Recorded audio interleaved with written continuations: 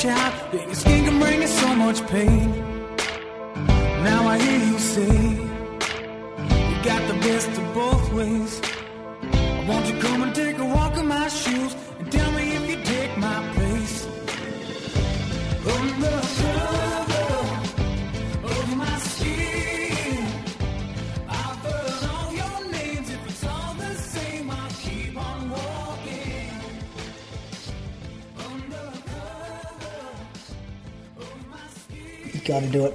Welcome to episode number 114, the Inside Running Podcast. Thanks for joining us for another week. This week's episode is sponsored by our friends at Sticks Brewery out of Newcastle. They're sponsoring the show this week because they're in the running for the hottest 100 craft beers, and they need our help to vote for the Inside Running Pale Ale. So if you're listeners out there, you can go to a website. It's Gab's Hottest 100 Craft Beers. We'll put a link in the show notes before January 17th. Give us a few votes for the beers. That'd be really appreciated. Welcome to my co-host up in Canberra, been in Bateman's Bay, been a very dramatic week for Bradley since last time we spoke. Welcome to the show, Bradley Croker. Thanks, Brady. Yeah, I've been a bit off the grid the last week, and there's no risk of fires here at the moment, but the breathing's not so great. Good to hear your voice, because last time we heard your voice, you got off air. You were going to go eat a meat pie on New Year's Eve, and then you were going to go watch some sandcastle sculpting. Correct. Neither happened. Yeah. Welcome to Moose as well. How are you going? I'm still here, mate. Just kicking along. You got any dramatic stories from down your way to share tonight? Anything dramatic happened in my life? Nah, nothing dramatic here. A lot going on, though. It's been a bit scarier. Has a bit, hasn't it? Not so much in the running world, but down here in Australia, it's hitting news all over the place, these fires. Maybe, Bradley, you kick us off and tell us how your week panned out, how you were affected. So from a running point of view, I ran 38.5K. So on the Monday, I just did 45 minutes in the morning. Actually, Viv came out on the bike, so we just did laps around Surfside, and then we recorded that night. And as I said to you, that we're going to go and have meat pies for lunch and go down and watch a sand sculpting competition. And also said I was going to go and get off the road and run down at Runningford Road, where I ran with McGowan and Matt Johnson about a month earlier for our long run. And I said to Viv, I'll get up in the morning and go down there and do that. So then Tuesday morning, which is New Year's Eve, woke up and Viv showed me a video. She goes, I don't think you'll be running at Runningford Road. It was on fire. And it was just super hot outside. And you looked out and it was just anywhere to the south was just black. So we knew that it was going to be a pretty intense day. So I actually headed over to Bateman's Bay just to grab some supplies like some milk and bread in case things went pear-shaped and we lost power and supermarkets closed down, and also got some petrol. And it was a ghost town. Like I put some photos up on Facebook, and Bateman's Bay on New Year's Eve, like you would never be able to get a park. They have a section for overflow because it's just a tourist mecca. But I could park in the main street. It was a ghost town. So I did that, and then we headed back, and we're on the north side of the bay, and it was like 38, 39 degrees, super windy. And so we were just swimming sort of every 20, 30 minutes and just watching the water bombers bombing the south, pretty much everywhere south down the coast. We heard explosions, which got into the back of the industrial estate at Bateman's Bay. So businesses were going up there, and you just hear these loud booms, and you just felt so useless. Like I think it was at that point where I went, you know what? At some point I'm going to volunteer with the Rural Fire Service, because you just you're relatively fit and healthy, and you just go, well, what am I doing here? Just sitting on the beach while houses are being burnt. So then about midday, we didn't feel like we were under threat at that point. Midday it went eerie, like it was like a scene out of like Dante's Peak or something. Day turned to night. It was like this real reddy orange sort of feel, and then we lost power for 2 days. So that was a bit surreal. And supermarkets were down. They did open and they were just taking cash only, but there was like 3-hour lines to get in. And even when the power came back on, they were still only taking cash, and the supermarkets were out of everything. Like you couldn't get milk, couldn't even get long life milk.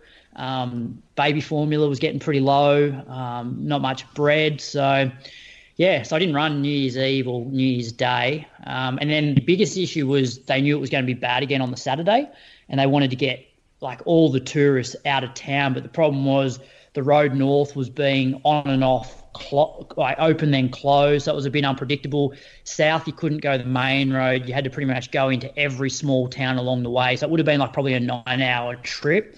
So we decided to stay down just because the air quality was better in Bateman's Bay, and I just couldn't stand being stuck in traffic, especially when potentially the road gets blocked and you have to turn around anyway, which happened to a few people that were down near us. So we stayed till the Saturday.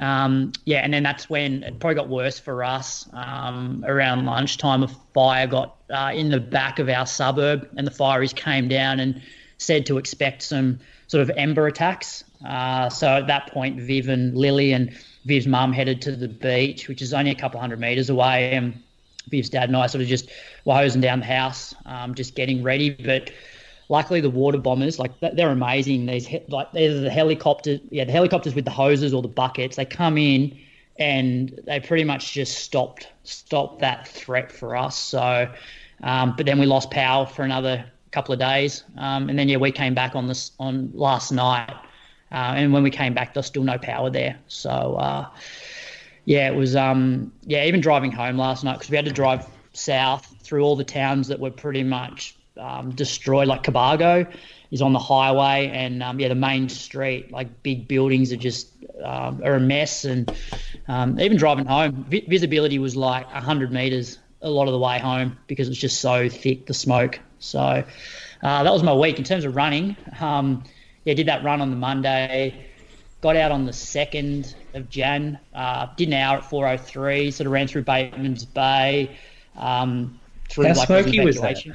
No, actually, then that was a surprising thing, was the air down there was way better than...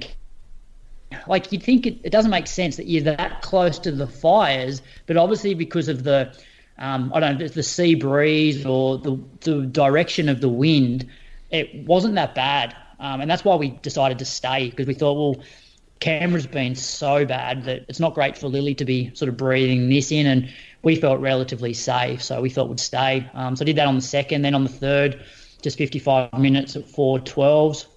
Didn't run Saturday, and then we made the decision to drive back late last night. So that was my week. Did you get some strange looks when you were out jogging? Like, sure, you're the only person exercising in the whole of Bateman's Bay? No, I wouldn't say I got funny looks, because the air quality was pretty good down there. I don't think anybody thought too much of it. I did get on one of the runs, because there's so much media down there, because we're on the north side of the bay, the only way to get across to the south is via the bridge. And I was coming back across the bridge at about maybe 5:05. And so the 5 o'clock news was on, and they took up the whole path. Like, there's a guy there, there was the cameraman and the presenter, and then there was this other guy about 5 metres away stopping traffic. So I was on my run, and he's like, come back in 2 minutes or something. So I went back and did a loop and then came back. So there's a fair bit of media down there. But no, I didn't get that many looks. So it was a pretty surreal experience. A few positives come out. Like, sorry, go Moose. At any time were you advised to leave? When were you advised to leave? And by who? And how were you advised? So we were advised... Well, after the New Year's attack, those couple of days, once we got power back, we didn't have any TV, so there was no TV reception after the first fire. So all we had was the radio, and they were pretty much saying that, like, any tourist, just leave. We don't want you here. And I guess technically we are tourists, but Viv's parents spend a lot of time down there, and as I said, like, the air was better. Where we were was a low risk area, and we spoke to a guy who was a couple couple of doors up, he's part of the fireys, and he said, look, it's a pretty small risk, but he still got rid of his kids all headed down to Shepparton, so he got them out of there. But we felt relatively safe. But then on the Saturday fire, the fireys came down and said, it's burning pretty hard a couple of kilometres away, so expect some ember attacks. And it was on the radio to evacuate as well. Most scared you've ever been in your life, Bradley?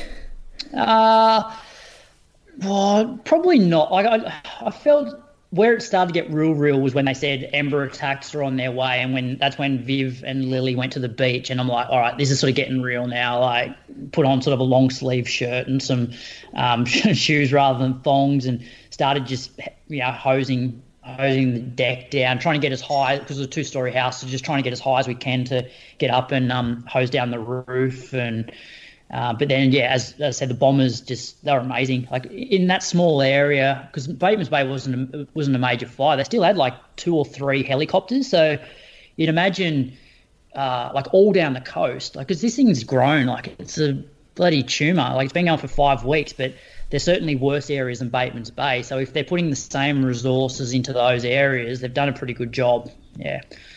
But I feel sorry for obviously people lose their lives, their houses, the animals die, but I also feel sorry for a lot of businesses down there, because my parents owned a bakery in Ulladulla for 30 odd years, and like this time of the year is make or break for a lot of those businesses, because winter's, it's a ghost town down there. So they really rely on this tourism period. And I remember when Mum and Dad had the business, they would hate it if they got some really bad weather. People in the caravan parks would just go, let's go home early. And so this is obviously more extreme than that, but there's going to be a lot of businesses that, will struggle after this. And even there's a town called Braidwood, which if you're going from Canberra to Bateman's Bay, everybody drives through it. No one's been able to get through there for the last 5 weeks. So that place is pretty much shut down. So, I feel sorry for those people with businesses down there. Well put. Back in the Canberra smoke now, though. Yeah, got back last night, and worst city in the world. Visibility. Yeah, it was so bad. And even today, like, I haven't really been out much, but it's impossible to keep the smoke out because it gets into the garage, and like just breathing it in all day, you sort of end up with that sort of bit of a headache. And so I haven't run today, and I'm not sure when I'm going to run. I just don't see much point in it. Like, going out for an hour, does the harm outweigh the good? Yeah, so probably does if you go outside. But if you can find somewhere where there's sort of shut there, like you said, your gym opens the door, right? Yeah. So we drove past today when we were down at the supermarket. Drove past the gym and the front door was open. So I'm like, well, it's probably not much different to running outside. That is dumb. Can't make that up. Yeah. Time to find a new gym, I reckon. Well, it's good you're all in one piece. We had a lot of listeners write in asking how you were going and making sure you're all right. And it was because we pretty much didn't hear from you for like 48 hours. I think we recorded Monday, we were talking Tuesday morning, and then it wasn't until Thursday morning that you got, I woke up to a message from you Thursday morning. Yeah, and then went off again Saturday, and then actually power down there because Viv's parents stayed. Power only came on today from Saturday from Saturday afternoon. So they've been out without power for a while. Rightio, Moose. Give us some stats. You had a big running week. Tell us all about it. Yeah, I did have a big running week. I went to the gym on Monday morning and ran. I think I ran there. Maybe I ran. I don't know. I ran it before the gym. Then in the afternoon. Oh no, sorry. I ran in the morning. Ran with Watto from his house. He's got a pool. Jumped in the pool afterwards. It was quite refreshing. We just cruised because I was pretty rooted after Sunday. So, 200. What is it? 20. I ran even on a flat run. It was like 206 meters still of climbing. It's really hard to find flat spots around here, even when you've tried your hardest not to. 15k, and then in the arvo, got out because this was the Monday still everyone was still away. Ballarat turns to a ghost town over this period between Christmas and New Year. It's real empty. Everyone goes to the coast or up to the river. They also go to like the mountain areas, so it was real empty and felt a bit strange running. Went to the gym in the Arvo. Then Tuesday, I did do a workout. Let me just check what it was. I think I did 6 by K. Yep. So I ran around the lake. Young fella's just come back from Melbourne, where he was at boarding school. Nick Fiddler, he's a good runner. He's going to be a gun. I think he's trying to his goal is to make World Cross. So brought him down to the group for the first time. Got 3K into the warm up, and I asked him, how long do you normally warm up for, Nick? And he said 2K. Classic. He also does really fast reps with lots of rest, and he did 4 of the Ks. I did 6 of them. It was about 257s to 303s maybe. Oh no, the last one was in a dead headwind, 307s, but 90 seconds recovery. So felt like I was just starting to get back with this run, and then jogged in the Arvo. Jogged from work, I believe. Then Wednesday, I was in Melbourne. So that was that was New Year's Eve. So yeah, went to Melbourne and got out on the piss, you know how it goes. And then woke up in the morning, bit rusty, ran around Princes Park with Cole and Matt, who we were up there with for dinner. A few people out, not that many. You know, New Year's Day morning, it's pretty empty, which was disappointing. And then in the afternoon, jumped back to Ballarat, did my good loop, 8.5K. Thursday, went out on the Moose Loop, which is a loop I got here, about 17 Ks, and I decided to add some surges in, so 12 by 30-second hard, 90-second easy, and then I added 12 by 15 hard, 45 seconds easy. So the idea was to turn the legs over, change gears, that kind of thing. I felt all right. Afternoon, ran with my mate Matty Freeman. Friday, I took out Rad, you know, our mate Rad, the strength guy. Yeah, he's been on. Yep. Took him out, classic footy player. Took him out for about an hour run, ran 30 minutes out. He was chuffing along, just killing it, big strides, loping. And I thought, geez, he's going pretty quick. And then at about the 5K mark, just started to hear some real noise coming from his way. Lots of huffing and puffing and this kind of stuff. So we had to take a bit of a breather, and then he absolutely died on the way back. And it was I was babysitting him on the way home, holding his hand as we got back to the gym. Classic footy player mentality. Just flog yourself the first few K and then hold on. That afternoon, actually, I went to, that Boston Marathon thing I was telling you about. Went down to have a look at some of the shooting locations they had mapped out in Geelong. And so I ran after that. It's pretty smoky. So down there, I was sitting out there for lunch, and it was a beautiful day, clear sky. And then within like 10 minutes, it turned into a haze. That's how quick the smoke came in. And then it kind of dissipated, and I ran. And I ran around the river there. Nice place to run, the Barwon River. Saturday morning, 2 by 12 minutes at thresh heart rate. So just chuck the heart rate on. Try to aim to keep it between like 168, 175. So did that. Average 312 and then 316. 2.5 minutes between in the afternoon. Ran with some big boys. Can't remember who it was, but they were obviously some of the bigger crowd I run with, based on my title of my Strava. And then Sunday morning, third wheel with Mona and Berkey.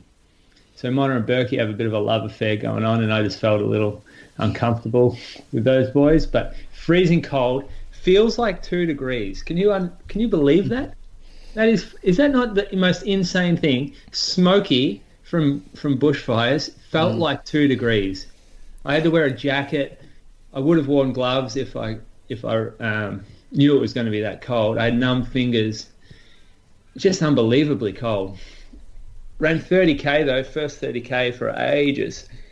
Battled late, 536 metres, so a bit hilly.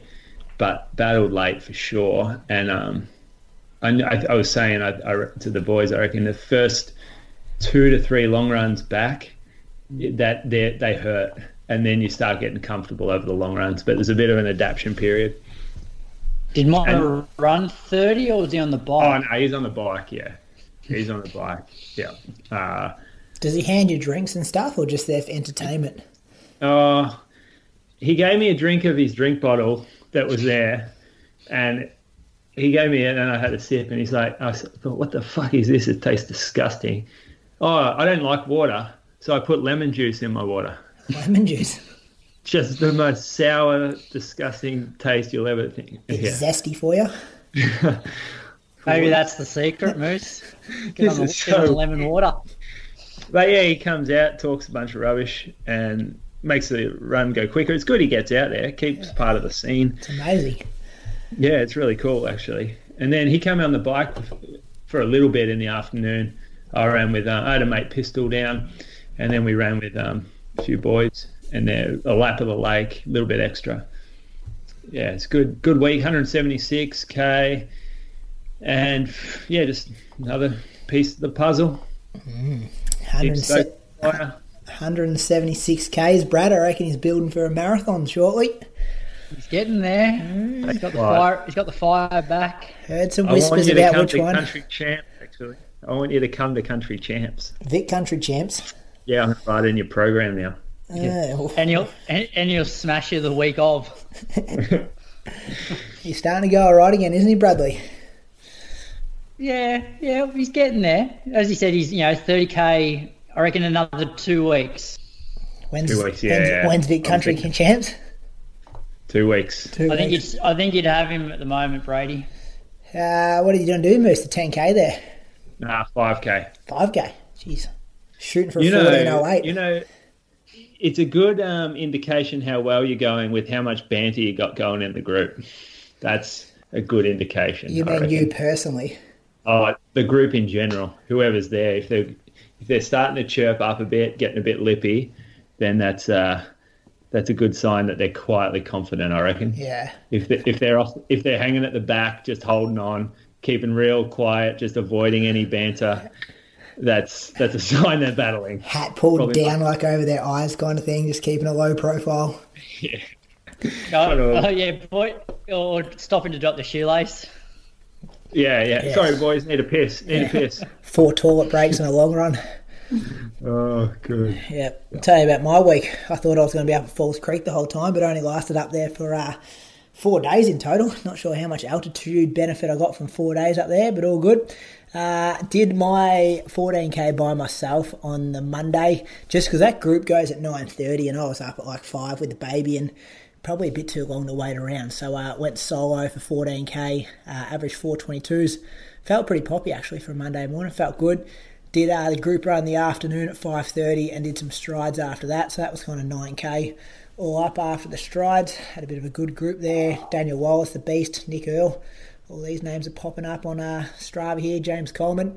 On Tuesday morning up there, I met up with Jaryd Clifford, Tim Logan, Jordan Tyler, and this younger fella that Callum Davies. You guys remember he won the Zatopek 1500 metre race? Has the hat Queenslander. on. Yeah. The hat. The fella with the hat.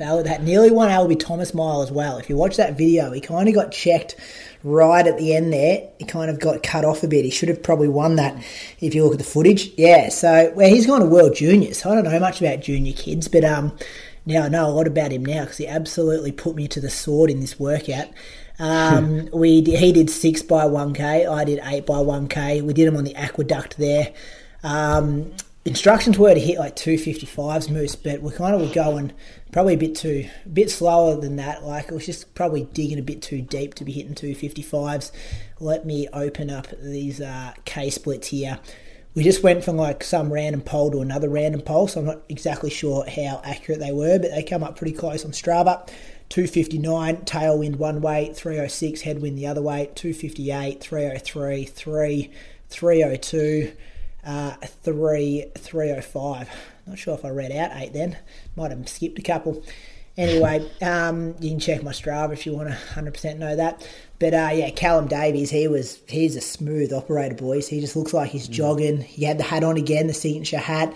He's just wearing like Zoom Flyers, like a heavier kind of training shoe. Punched, I think, his last one in like 2:49. Made us all look like we were power walking out the back there. Watch this space for that guy. It was good to... Who coaches him? I'm not 100% sure. Oh, actually, I did ask him that, Bradley. Yeah, an older gentleman, he said, has been coaching him for a long time up at Queensland. I didn't recognise his name. But, been with the same coach for a long time. And I think he does a bit of his own, like, self-coaching on his days off. Like, this guy just maybe writes his workouts for him and then he listens to his body on the other nights. So, he was in that World Juniors 1500s with Ingebrigtsen, the young fella. Like, he's legit, this guy. So, so that was good. Good to train with a few people. Probably noticed the altitude a bit early on. Like, I feel like you're blowing a bit too hard in the first minute of every rep. But then by 2.5 minutes, you kind of settle down a bit more. Went out for the Arvo run with the group. There was a bit of lightning throughout the afternoon, and there was a couple of fires that started from the lightning. And we kind of ran that afternoon loop to where they were kind of working on one of the fires there. That didn't turn into anything special. Then Wednesday, ran by myself again. Listened to Kate Smythe and Soph Ryan on one of the episodes we put out. I think it was last Saturday, maybe the Saturday before. All about women's hormones and stuff like that. I learned a stack of stuff. Even for a guy listening to that stuff, I totally recommend it if you want to understand the female body and how that can affect performance and running and all that kind of stuff. It was one of those ones that you listen to and you're like, I feel like I should be paying for this kind of content. So that was Wednesday morning. Wednesday night, we decided to leave Falls Creek. So we got a watch and act warning just through like the app on our phones. And probably at the time we thought we're kind of overreacting, like nobody else seemed to leave on that Wednesday night there, and there was a bit of smoke coming into the valley, and I kind of just packed up half my stuff thinking that we'd probably go back up to the mountain. We kind of had our relatives just near Myrtleford, so we kind of decided to drive down there, stay with them for the night on Wednesday night, leave a bit of stuff up the top there, and if we had to, we could get back and get it, or we could go home from there. But the fires got worse on the Thursday, this is now, and everyone ended up having to be evacuated from there or leaving there by Friday morning. So we stayed at Carly's relatives for Thursday and Friday before heading back to Echuca. The smoke was super bad down there, and like they live probably 15 minutes out of Myrtleford on this country road, and there's like nowhere to run, and like smoke was super bad. And even Carly's uncle told me if I'm going to go for a run, make sure I look out for snakes and run in the middle of the road because there's snakes everywhere up there. He ended up shooting a red belly in one of the paddocks when we were up there one night. So I was like, nah, that's my decision made. I'm definitely not running because there's smoke and snake danger. So I pretty much had all of Thursday off, all of Friday off until we got home to Echuca, and it was like 43 degrees or something. I went out for like a 30-minute jog Friday night, did a workout Saturday morning. I did 5 400s off a minute, then a 15-minute threshold, and then another 5 by 400 metres. And I had 3 minutes between the 4s and the threshold. So a good session, a bit of a mix of everything. Quite enjoyed this one. It was super hot, so I just really made sure I relaxed in that threshold. I think I averaged maybe 324 pace. So usually when I'm kind of working at threshold pace, I'm kind of around 310, but I think it was like 35 degrees when I did the workout. Most of the 4s were in 67s, which is pretty solid on the grass track up here. And that felt good. It was a good mixture of a workout. Felt like I was doing 2 workouts in one in a way. And I was happy with how easy 67s were flowing, and I didn't really have to chuck it into that 5th gear. Was absolutely cooked when I was cooling down though. Average 510s, Bradley. I'd love to see you do that one day for 2K only. That was a struggle with a warm down. And then on Sunday, met up with Archie Reid. We did 25k at 4:08 pace, just talking the whole way on the flat up here. And I did 7k in the afternoon for a 122k week. So still ticked the main things off, but when you miss probably 3 runs, it's probably the difference between doing 160k and 120k. So yeah, good, interesting week. Probably, interrupted, but no dramas in the main scheme of things when people are losing their houses and businesses and lives and all those kind of things. So we did not mind leaving. And I think when you got a baby and stuff now too, I was like, there's no way I'm risking sitting on top of this mountain with one curvy road in and out for running. It just did not make any sense. So we were straight out of there. And Jaryd Clifford and Tim Logan, because I left half my stuff up there, they ended up going into my apartment for me, gave them the code, went in there, got all my luggage that I left there, loaded up their car, and then drove that down the mountain for me and met them at Mount Beauty. So that was nice of them. Gave them a few Sticks beers to say thank you. Just said to the boys, empty the fridge, boys, load up the bags with the beers, and you can have them. So not as. So that's not bad. You got a half marathon next week, Hobart. So yeah, well, at the end of the week, I got 2 workouts, a 25k long run, a couple of runs at altitudes, some strides. I've kind of nearly ticked every box. I only usually do 2 sessions a week anyway. It's funny how you say though, with a baby and you're not going to stay up at falls, but I think this week's really put sort of things into perspective a little bit, because when it's business as usual, running is the major priority, and you've got the mileage that you want to hit. Whereas this week, I think you sort of realise that, oh shit, there's more to life than running, and that's sort of the way that you're coming across now is normally you'd be like 122 shit week, but you're like, nah, in the scheme of things, it's all right. Yeah, and I don't know, I'm glad Carly and the baby were there, because I'm not sure if I would have left. And then, not that it got that close to Falls Creek or anything, but I'm kind of glad that that's in your life now, and it kind of makes that decision for you. We were the minute our phones went off, we're we are out of here. We overreacted massively, because some people didn't leave until I think Friday night or Saturday morning, whereas we're kind of rushing down the staircase, loading the car. I probably had a couple of beers at dinner and probably shouldn't have been driving down the mountain. But, we got there in the end. And as you said, Bradley, puts things into perspective. Yeah. And I hope it sort of serves as a bit of a warning for those that like to push the limits with that stuff, in terms of being a tourist, say, and ignoring advice and just praying for the best, when really they've been given advice from people that are absolutely in the know and are not just saying that as being really conservative. They're saying that because that's the advice that they're professionally giving at that time for everyone to be safe. And I know there's a few cases of that around where people have no, it's my holiday, I'm not ruining my holiday by leaving. And you're no, that's a fucking bad decision. Yeah, and I think because we're watching the... Oh, sorry, Brad, you go. Oh, just on the flip side, I totally agree with you, Moose. But on the flip side, it's one thing, especially when you're talking about a touristy area like the coast, it's one thing to say evacuate, but then there's nothing in place to manage people evacuating, where it's okay, we'll leave Bateman's Bay and we'll head up to Ulladulla. It was taking people 4 hours to get to Ulladulla, and then they're basically being turned around because they couldn't get through there. So it's one thing to say evacuate, but then if there's things not in place for that to actually happen, people are well, what's the point of me evacuating then? I've spent one day trying to leave and I've had to come back.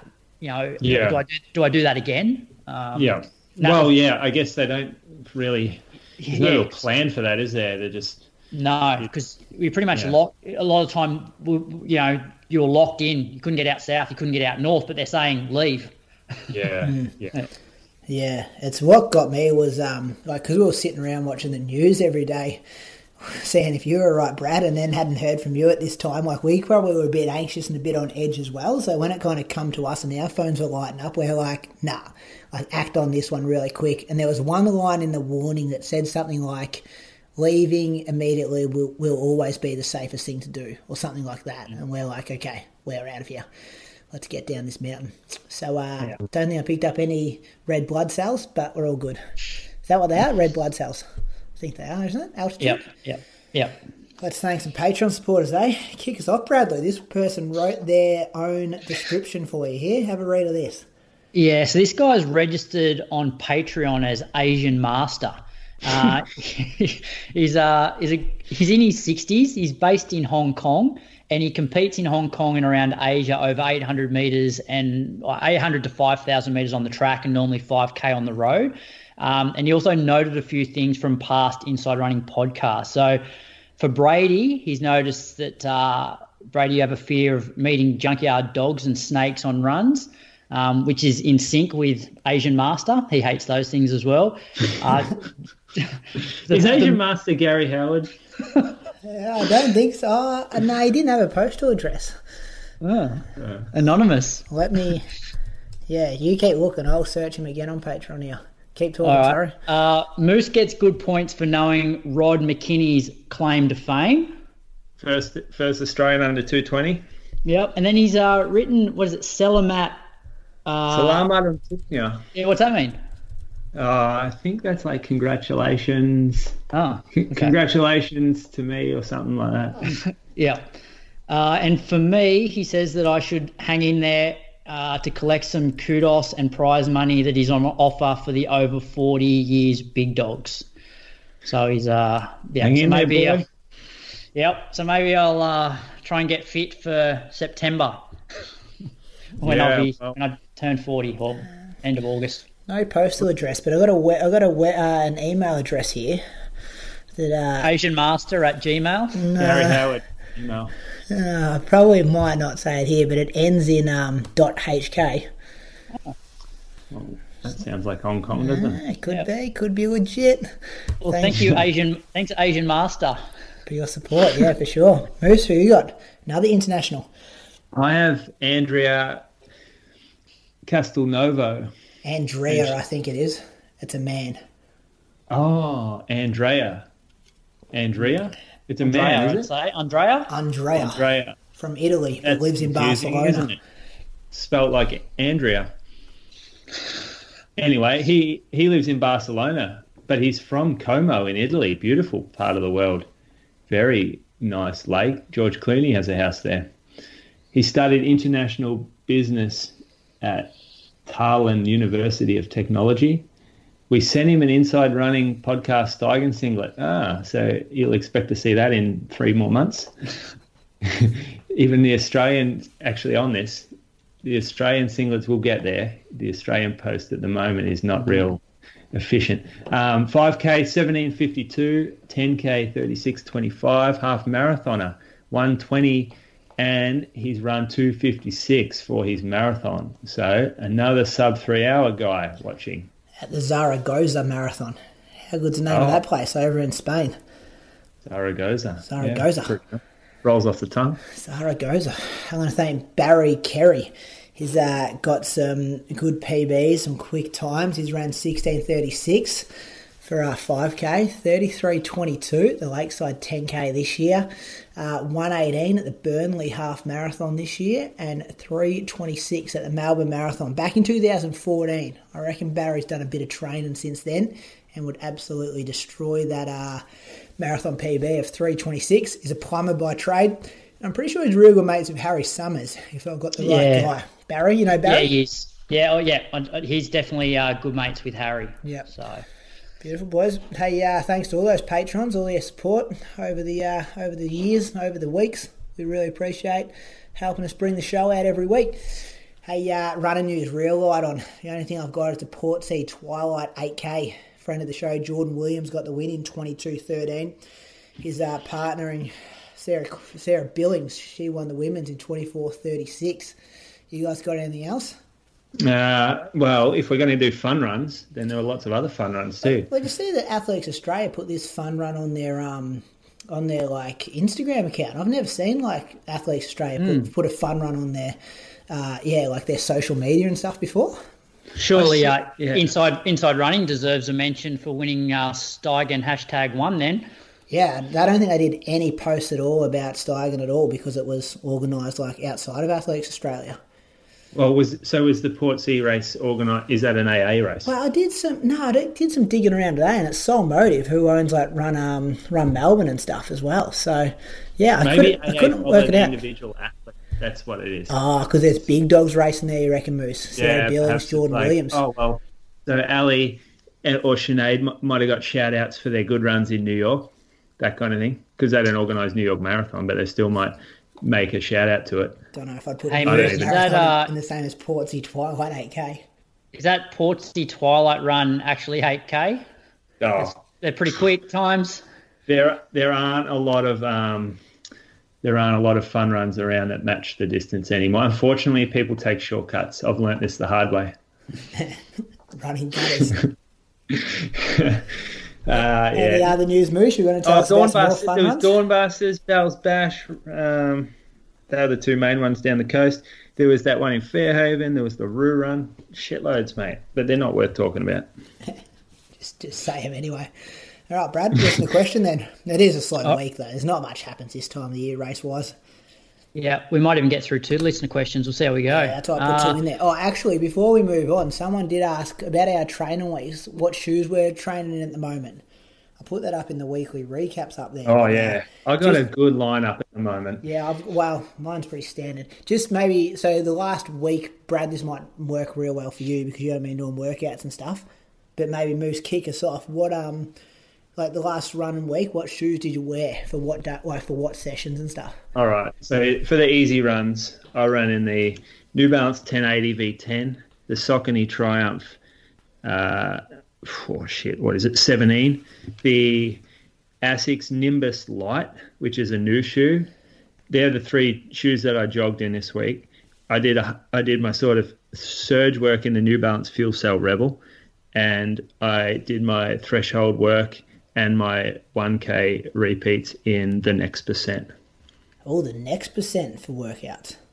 Well, I got a pair that's like got raced in already a few times, so it's ready to transition to a road shoe. Yeah. And we actually still have a few pairs of the Ekida Next Percent left. So if you're after a pair of Next Percents for your next race, send us a message. Didn't sell as good as you thought they might have?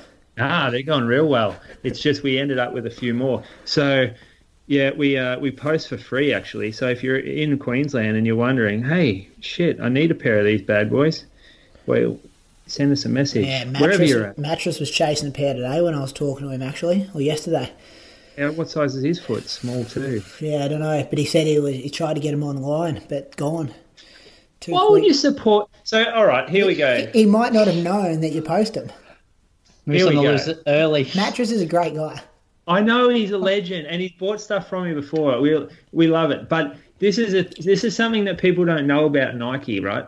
So when you go to the Nike.com.au website, so you would assume that's an Australian branch of the company, right? Comes from the Netherlands, doesn't it? Not the case, exactly. So you're buying from overseas. It circumvents anything in Australia. So the staff in Australia don't get any piece of that pie.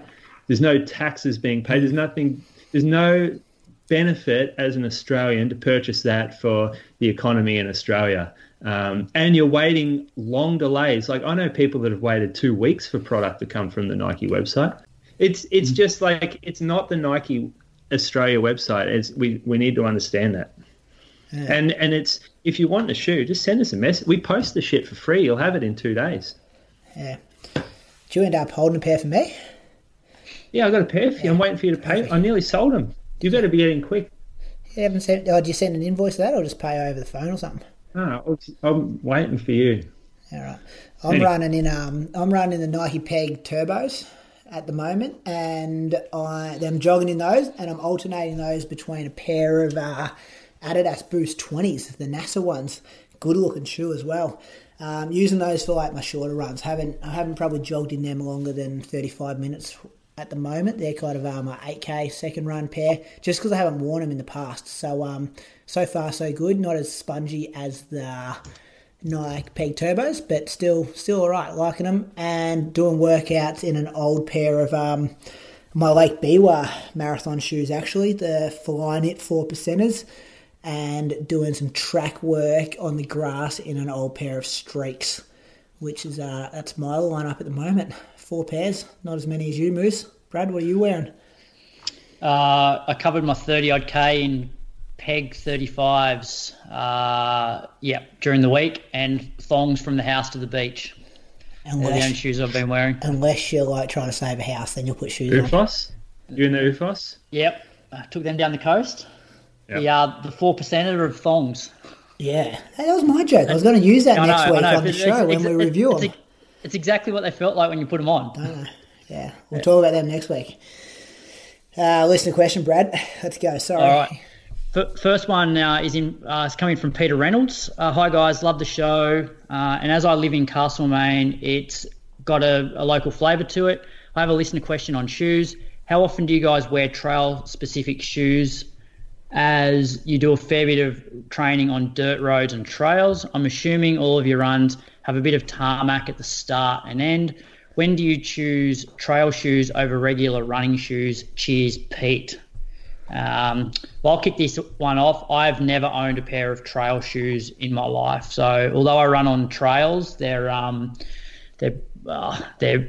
I guess fire roads. So they're pretty you can run in normal training shoes on those. So never owned a pair of trail shoes.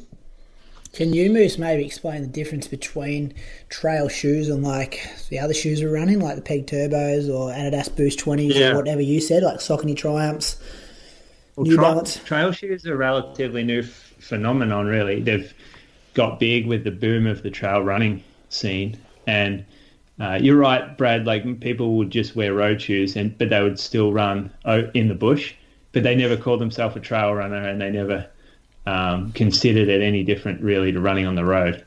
But now there's a whole industry around trail running, and you've got groups like that are set up as trail runners because they run in the bush all the time. But the difference between a road shoe and a trail shoe, well, there's a few. Underneath the obvious thing is the tread. So when you've got a trail shoe, there's a lugged sole with normally a harder rubber and a stickier rubber. And the lugs are shaped differently, so when you're going uphill or on the flat, you bite in and you don't slip forward or backwards. And then the heel of the shoe or the rear foot, they're shaped the other way.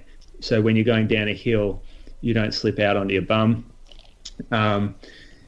They tend to be a little harder wearing under there in terms of like being on rocks and that kind of thing. And the soles normally are firmer, like the foams are firmer, because that gives a bit more stability when you're on technical terrain. If you take your real soft road shoe out and you go down a technical descent, you might feel really unstable, higher chance of rolling your ankle. So the midsoles normally are a higher density, very often neutral shoes for trail shoes. So some people wear support shoes when they run on the road, and that's because it's like a really repetitive activity. And there's repetitive loading that way. But if you're on a trail, every footstep's different to the one before it. And so there's less use of those kind of overuse injuries. And so you worry less about the foot sort of, or pronation be causing a drama, and more about stability in the shoe. So a neutral base is better. It doesn't, you're not as prone to the foot rolling outwards in a neutral shoe. The uppers are tougher, so less tearing. The shoe should last longer. It lets less grit into the shoe through the mesh, and holds your foot on the platform more.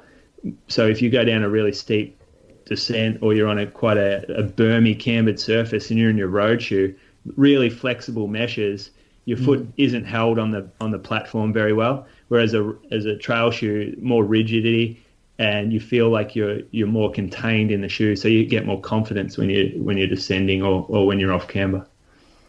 Yep, I do own a pair. When I was down Hobart a couple of years ago, Andy Allison was working for the Running Edge, and they had some on sale, so I bought a pair. But I think I've only worn them once, just a bit too. What are they? New Balances. Oh, the Hero. I couldn't tell you. They got a bit of yellow on the bottom, orange. They're a good shoe, but I just have no reason to wear them because everything's like just dirt roads, like not so rocky or anything.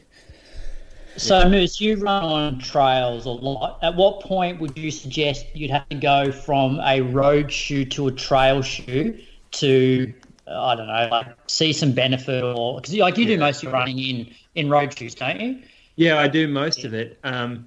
So if I was spending more than 50% of my time on a single track, I would probably put trail shoes on. If I'm on a fire road that's well groomed, it'll be a road shoe. If if it's really wet, I might even put a trail shoe on for wet dirt roads if they're kind of muddy. Hadn't thought of that. Yeah. Good idea. Yeah, because I was slipping around a bit this morning just on my trails because it had rained overnight. I probably should have worn those trail shoes. Yeah, you get it. I don't know what trail shoe they are, but there used to be a real stigma about trail shoes being heavy and clunky, and they were really like they were an afterthought for shoe companies, and now there's a lot of focus that gets put on them, and they're actually quite nice running shoes. Like there's a bunch in our store that I would love to run in, and they're fun shoes. They're a second shoe for someone. They're not normally someone's first shoe. So, but what people make the mistake of, we see it all the time, is they come in and they're like, I saw this shoe, it's got the best grip, and you're like, yeah, well, it's pretty narrow. No, it's got the best grip. My mate wears it. He doesn't slip anywhere, so I want to try that. You're like, you've got a wide foot and this is a narrow shoe. The grip doesn't mean shit when your foot gets sore after 10 minutes. So people focus on features in the shoe without actually concentrating on how the shoe fits. Hey, grip and everything. Yeah, and then they blame the shoe. Oh, that's a shit shoe. It's terrible. Like, no, you just fucking picked it because the lugs are deep, not because it fits your foot or you like the feel of it. People do that with trail shoes more than any other type of shoe. Good answer. I feel like I've learnt something there, Bradley. Yeah, it was good. What do you reckon? Put Laura's on for next week because we've still got a bit to get through tonight. You're the boss. I think so. Moose on the loose? Oh, shit. Yeah. Just did it, didn't you? Shoe tip. Fuck, yeah. Good. I thought it was having a crack at people that don't buy local. Oh, no, I'm not having a crack at that. I'm just saying, there's no difference in price. Why wouldn't you get it local? I know, but the tone of your voice is very Moose on the loose. So I just thought you could almost pass. That could almost pass. Let's pass it. All right. There's a bit coming up. I've got to go Hobart Marathon first, Brad, because you and I are going down there this weekend. Yeah. Both our names are on the elite start list. Yeah, I only entered actually today, and I wasn't even sure what event I was going to enter. But luckily, the event that I've entered in is the one that put me on the start list for. That's good. The half. There's a marathon, there's a half, there's a 10K. No elite start list for the 10K. Big name on this start list is probably Millie Clark in the half marathon.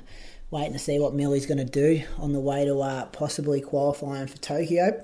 So this might tell us a bit. She'd be going into the half marathon as the red hot favourite. She'll probably, the press release I read today, she'll break the course record, which is I think 74 minutes.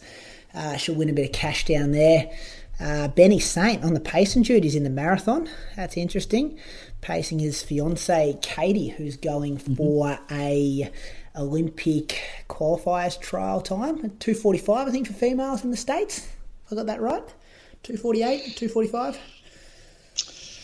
Not sure. Wait, what was that? Sorry. What time do the women have to run in the States to go to their trials? 2:45. Oh, yeah, I think it's about that. Yeah. 2:46, something like that. Miriam Dowley's on there, Kristen Malloy, Paige Gilchrist.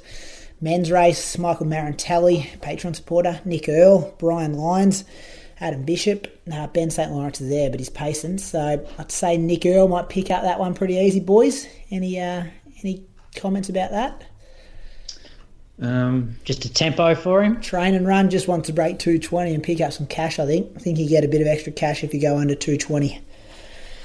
Yeah, well, that's what he'll be there for. That's what he told me last week. Just do an easy 2:19. They spelled my name wrong here, Brad, as well on this one. Trelfell.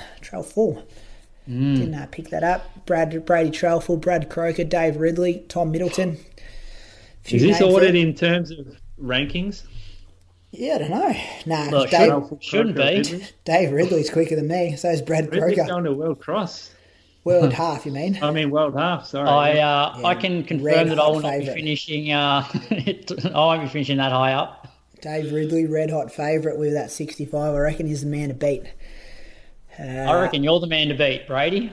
His PB is like 45 seconds quicker than me over a half. Yeah, but look at the form you're in. Yeah, true. I'm looking forward to races. I think it's been a month since Satterpeck this weekend. Looking forward to getting back on the line, towing it down there. See if I can run a 65, something be nice, Bradley. Get in the 65s, see what happens. Whole lot of bushfire fundraisers running related I'm going to talk about here. Dave McNeill. He's done a post yesterday. Donate $1 for every kilometre you run this week. And it's gone. Everyone I've seen on Instagram and Strava, it's gone everywhere the last 24 hours. Yeah, pretty good, isn't it? Dave McNeill, smart guy, kind guy, generous guy, good thinking guy, to come up with this idea. Because it's not a huge amount of money, but if a lot of people can do this, it's going to contribute fantastically to the fundraising efforts for these Australian bushfires. So I've signed us 3 up, boys. We're going to do it. We should be able to, maybe do 3 by 150k weeks. Brad, you'll be right for that? Yeah, so I was thinking about this because I'm not sure how much I'm actually going to run this week with the conditions here, but I was thinking that on the 1st of December, I ran down on Runningford Road. I did 28k as my long run with Matt Johnson, who was actually he was evacuated out of Bradley and had to spend a night at the evacuation centre, and Andrew McGowan. So I thought what I would do is maybe donate $1 for every kilometre that I've run from that point up until now, which I think is 210. Oh, good work. Yeah. Because I won't run a lot this week. So yeah. Moose will come close to 200k this week, the rate you're going. Yeah, I'm going to aim for a big week, so hopefully that gets up there. Any listeners out there, definitely get on board that. Samantha Gash also hit us up this morning. She's, what's the best way to describe her, Moose? Trail, ultra? She was on the Rich Roll podcast. She's like a massive name in the trail world, isn't she? Influencer, keynote speaker. She's organising a virtual half marathon, $50 entry. All money goes to the Red Cross. It's going to happen on the weekend of January the 17th, 18th. We'll put some links in the show notes there as well. And a whole lot of race directors from the Victorian trail running scene have got together to come up with a bit of a raffle. So you pretty much buy a raffle ticket, and there's over 30 races in a prize pool. So if you get pulled out, I think maybe first prize is maybe 5 entries of your choice. And then it goes down different places, different amount of races you can get into for free. So heaps of cool things going on in the running community. If that's one thing I've learned this last couple of days is how people kind of stick together and help out their mates and stuff, which is pretty cool. Anything else? Yeah, anything else cool. Coming up, Moose? What's going on in your life down in Ballarat for the next week? I mean, the highlight will be the shooting of the movie begins this week. So we'll be I'll be on set for the shooting of the movie, which will be pretty cool in Geelong and Ballarat. Actually, one of the guys that plays the Greek fellow who comes like third or something in the race, Joel Tobin White, actor, runner. Like, has he got heaps of lines and stuff, like bigger role? Nah, but he's in a lot of running scenes. He gets passed up Heartbreak Hill. Like, this Korean guy buries him up the hill. So he's going to have to put on a bit of a show for that. When are you going to Bendigo to film? No, I'm not going to Bendigo. Oh, don't do that stuff. Half of Falls Creek's in Bendigo at the moment training. They're down the coast. They should have gone down the coast. That's where the training's at right I think now. most of them in Falls Creek. Bats are recruiting hard down there. For a Div 2 win. Yep, Div 2. Heard it here first.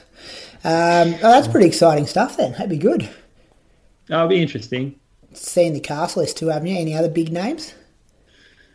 No other big names. Joel Tobin White, he hasn't done much running, has he, recently? Is he back training? Yeah, apparently he's back going all right. So, yeah, he'll be... the problem will be, like, for a bloke like him who's professional runner, is, like, long days of shooting can mean really tiring, fatiguing stuff for an actor who has to physically exert themselves like that, especially running up a hill all fucking day. And it's going to be hot. And there's, like... They're wearing these canvas shoes. Yeah, it's not ideal, but apparently well compensated. Hey, how many days are they filming for, though? I think I just saw the final thing. Hold on. I think he's scheduled for hold on 1 second. I'll tell you. He'll have to tell people this stuff. And while you're finding that out, Moose, I want to know, now that you've scouted the places, what do you need it for? Oh, mate, I didn't do anything when I literally didn't do a thing. What are you doing? Are you giving the runners technique advice, or? No, I think I'm there to make sure they don't cook them. They're real worried about OH&S, having them run up a hill like when it's 30 degrees all day. They're really worried about it. Yeah, I think it's a big deal. They obviously didn't listen to the episode a couple of weeks ago where you cooked Brady. Yeah. Still trying to recover. I haven't done anything good since then. A single thing yet. Not a single thing. How are you qualified to make that call? No, I don't. I'm not. I don't. I literally have had no impact. No one asked me. I just kind of hide. I'm the grey man. I've just hidden at the back, and the Koreans have it all sorted. I just I don't know. As if Moose is going to say no to money, though. Yeah. Oh, I don't even know. Nah, it's not like that. I just want to get my name on a screen. Credits. Vietnamese. In the credits. I wonder what my name in Vietnamese looks like. Mate, you got your name on a running singlet. Oh, it's been good too. It's sold out. The Steiger ones. Yeah, the Steiger ones. Done. That's nice. They went well. Yeah, good. Yeah. Keep the same uniform next year or change it up, you reckon? Change it up. Change it. I'm looking forward to seeing Have you got yours, Brady? Yeah, I got mine. It was here when I got home from Falls Creek. Mum was house sitting. She collected it for me, which was nice.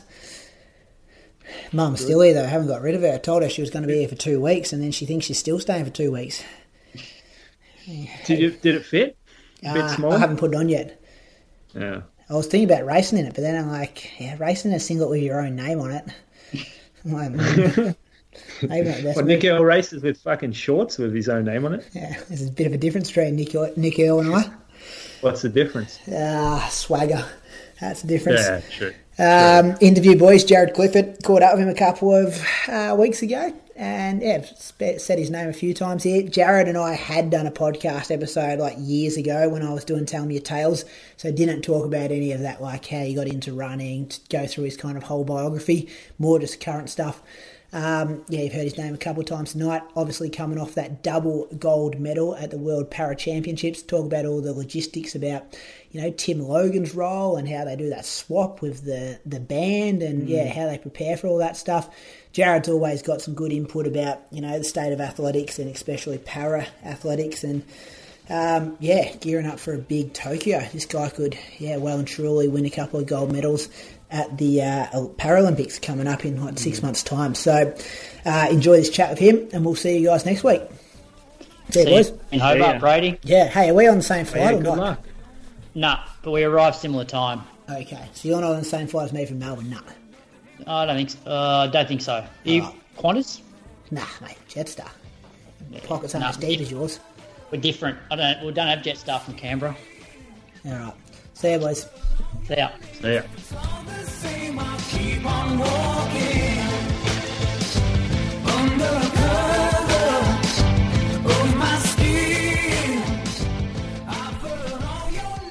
All right, this week on the Inside Running podcast, I'm joined with Jaryd Clifford, who's just fresh off his 2 gold medals at the World Parathletic Championships over in Dubai.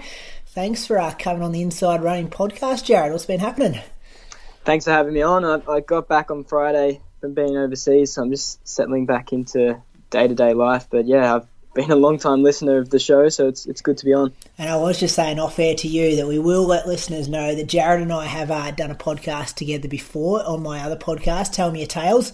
That was September 14th, 2017. So if you want to go back and hear about how Jaryd got into the sport, his kind of achievements up until that stage, definitely go back and check that out for a bit of context, because we're going to talk about Jaryd in 2019 in this conversation. But yeah, definitely check that one out if you want.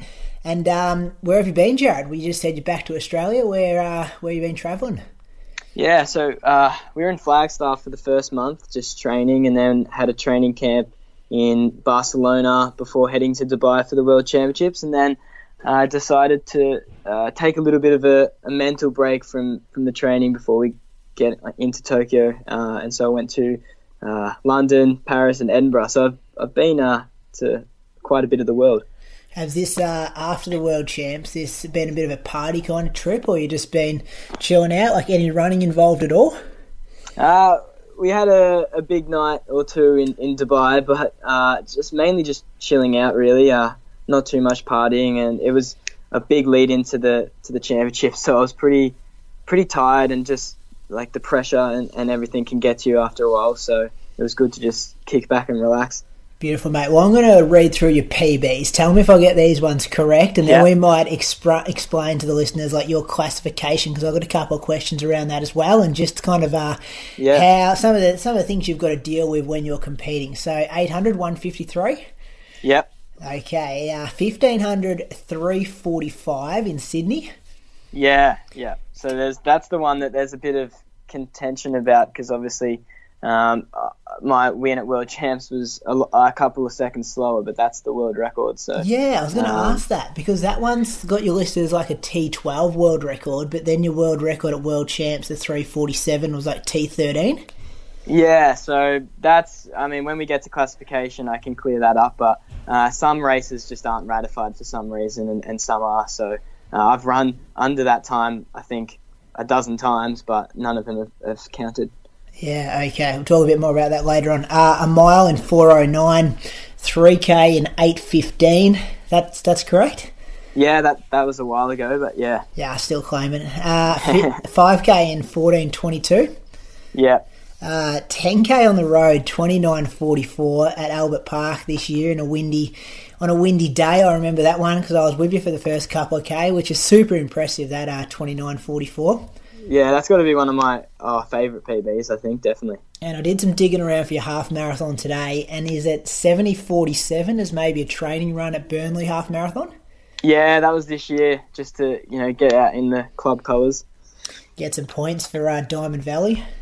Yeah, I love getting out in the club colours. I did quite a lot of the races, or as many as I could get to this year, so it's always good fun. Yeah, so now can you maybe explain to us like what your classification is and what it actually means? Like, is it juvenile macular degeneration?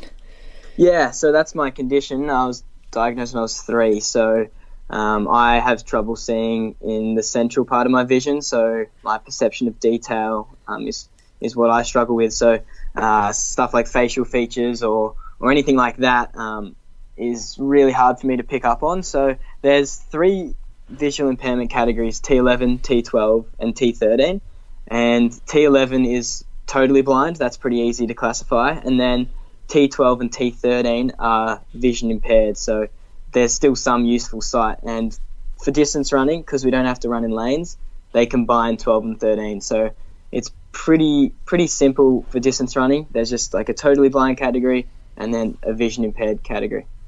Okay, so is that why you've moved from like T12 to T13, because your eyesight's like deteriorated a bit?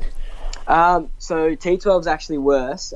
So I've always been T12, but at international level, they just combine the 2 categories, so it comes under the heading of T13. So that's why there's all that confusion with the records, because for some reason, I think it's just coincidence, T12s tend to actually run quicker than 10:13s with the records. So instead of just combining the world record, they have separate ones for some reason, despite the fact that we compete together internationally. Yeah, that's good to clear that up. And like, explain to me, what can you see when you're competing? Maybe on the track first, because I want to then talk to you about like what it's like on the road and cross country as well. I'm sure it's a bit different. Yeah, so track's obviously quite a lot easier because 100 metre straights, 100 metre bends, it's always the same.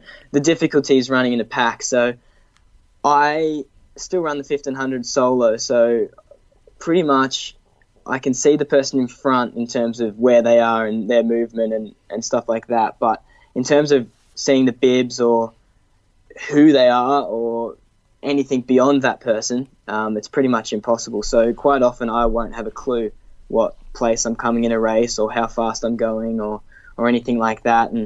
And in different conditions, when it's darker, it's even hard to see the feet in front of me to avoid clipping them. So a lot of the time it feels like I'm running into an unknown kind of abyss-ish kind of thing. But I also use my ears so I can hear the person in front as well, which then I can gauge where I am. So are there races when you cross the line and you're not actually sure what position you've finished in?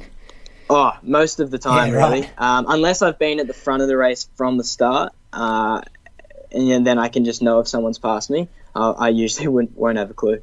And do you think it's sometimes a good thing, like not knowing sometimes can help you out because it doesn't like get in your head as much? Like you could be sitting next to Luke Matthews or Ryan Gregson, and I'm sure you have been in some of these national races, and it's not like you're psyched out because they're 3:30 kind of low guys.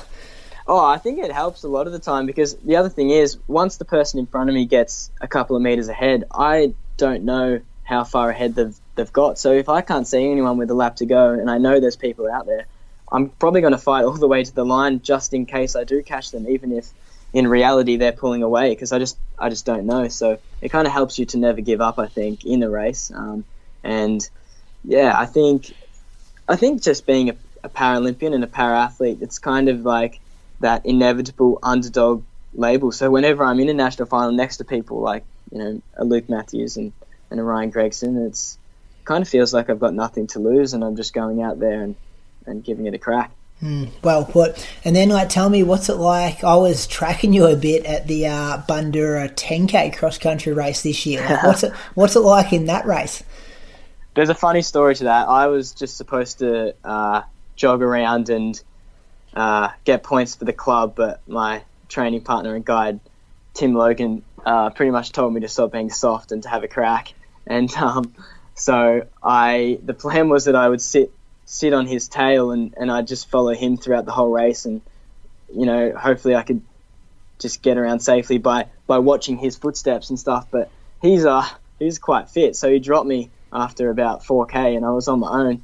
So that was really difficult. I think I ran out of the flags heaps of times. I pretty much hip and shouldered one of the officials, and it was probably not the best thing for me to do in terms of the risk that it was giving me. But I love cross country. I love getting out there, and I don't know, it's just like such a pure form of running. So I think for me, getting out there and doing that is sometimes more important than always being wrapped up in cotton wool and just running on the track. But in terms of its difficulty, I think the adrenaline was what got me through it, and also the people out there. Like with 400 to go, I caught Liam Cashin from Western Athletics, and he pretty much guided me around the last corner, which, it's still a race, it's a state title. Like they don't have to do that, and I'm just lucky that in Victoria I've got such good support. Yeah, you fit in pretty well in Victoria with that kind of there's a massive group of youngsters. Like you're 20 years, is that right? Yeah, there's such a good group.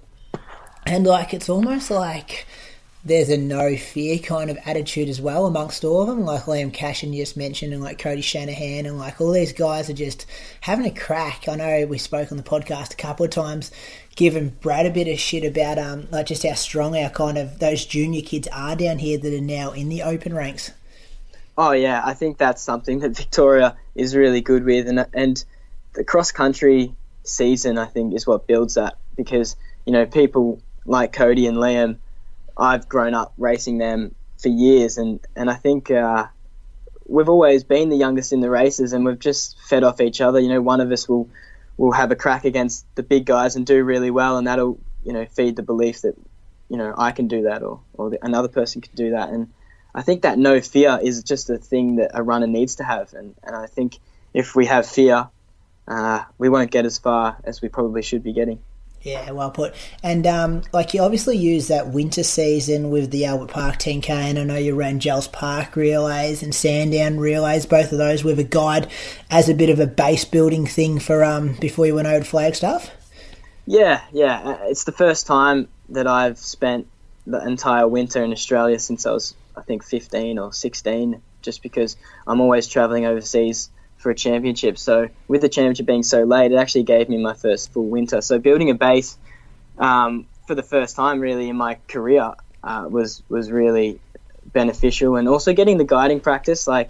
Although Harry Summers and Jack Idder from Diamond Valley weren't going to guide me at Dubai, it was still practice. And at Albert Park, I couldn't manage to get a guide because it's such a good race. They all want to run it themselves, understandably. So I had a guy on a bike, but just listening to the instructions and trying to tune out from stressing about stuff was really good practice for Dubai, and I think they played a pretty pivotal role.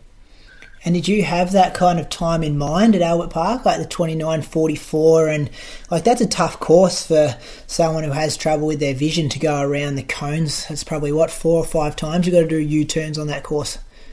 Yeah, so I think if you're in that ballpark, you're kind of always aiming for sub 30. Whether or not you think it's actually possible is another question. And in hindsight, I have no idea what I was thinking. But that course is interesting because once you get around those turnarounds, I just thought it was out and back, pretty easy, not many obstacles. But the corner is such a slow trajectory around, like it curves around the lake. The guy on the bike was having to tell me to take a step to the side every now and then, just because I wasn't quite predicting the trajectory the same. But with the turnarounds, we were just counting it in, so 100, 50, 20, 10, 9, 8, 7, 6, 5, 4, 3, 2, 1. And at 1, that's when I turn, and I think I only hit one of the cones once, which is pretty good. I think the guy on the bike used to do rally car driving or something like that, the navigation. I think someone told me that, so I was in pretty safe hands. Who organises that? Like, do you find him yourself, or like does someone put you in touch? And like, obviously, I didn't realise. I thought it was just an Athletes Victoria official kind of on the bike helping out for the morning. But it sounds like he was pretty qualified to do that job.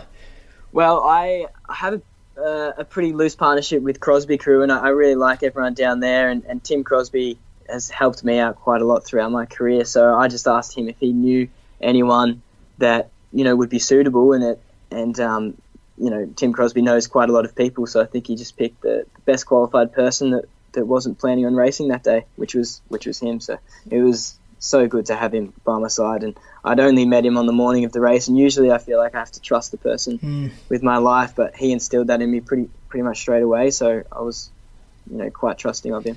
Beautiful. So you wrap up the winter season for Athletics Victoria, head to Flagstaff. How many weeks were you over there for?